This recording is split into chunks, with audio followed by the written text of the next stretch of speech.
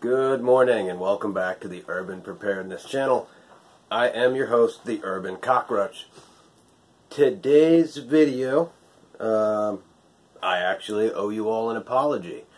One of my previous videos, I was talking about holsters from Craft Holsters, which is a company I absolutely love, and I still love them.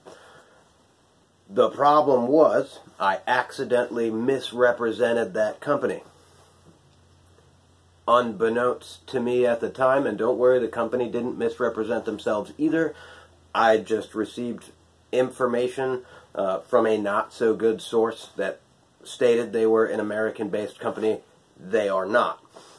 They're actually a European company. However, they are still all handmade products. I am personally still incredibly satisfied with their products, so I'm going to continue representing Craft Holsters, even though Craft Holsters is not an American-based company.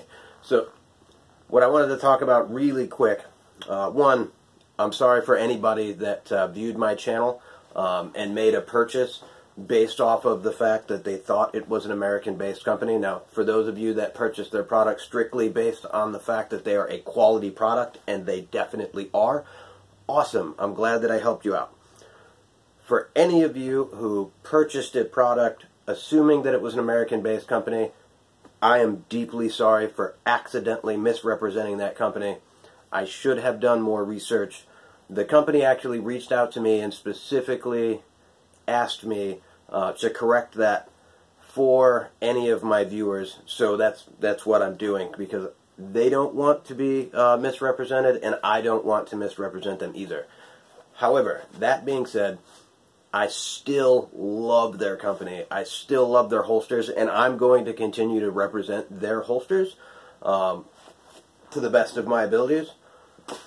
So, now that I got that inconvenience out of the way, I do have a couple more things made by Craft Holsters that I absolutely want to talk about today.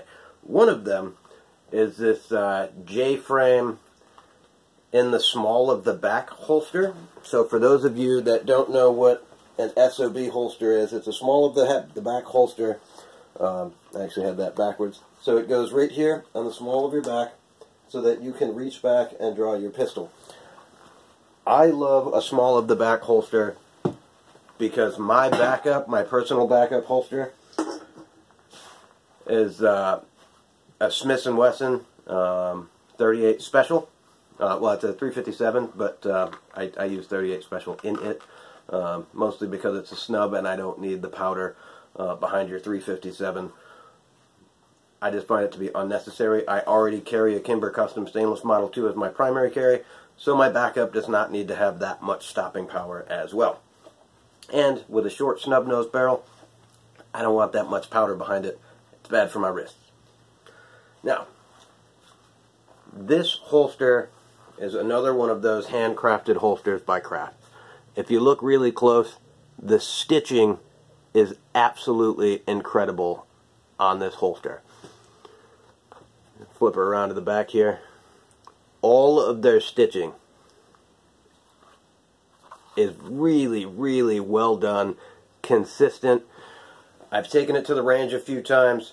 I purposely put it on the front of my belt just so I could crawl through the gravel to see if that stitching would tear apart, and it did not. It's actually really, really, really durable stitching.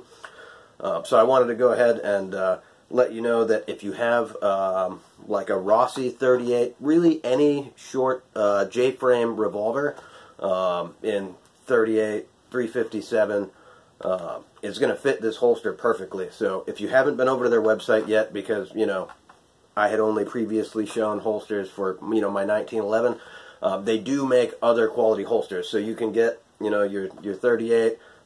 They make holsters for almost every type of pistol. I know all of the different sizes of pistol they 100% cover.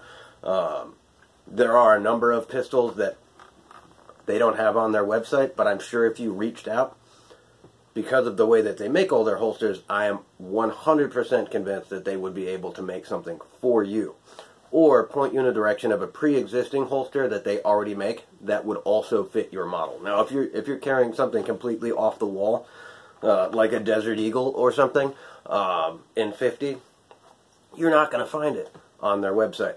Yeah. Now, that doesn't mean that they wouldn't be able to help you, but I have no idea. You would have to reach out to their marketing team and ask them if that was something they do. They would be able to let you know. That would be really cool. If they do, you need to make it happen. And then drop a link to it in my video, because I would love to see that the product that they make for something like a freaking 50.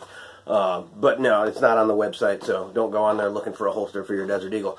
But if you have a J-frame revolver, these small of the back holsters are incredible. And the retention with this is beautiful. One of the things that absolutely drives me nuts about most J-frame holsters is that they have horrible retention. You're not going to have that problem with this.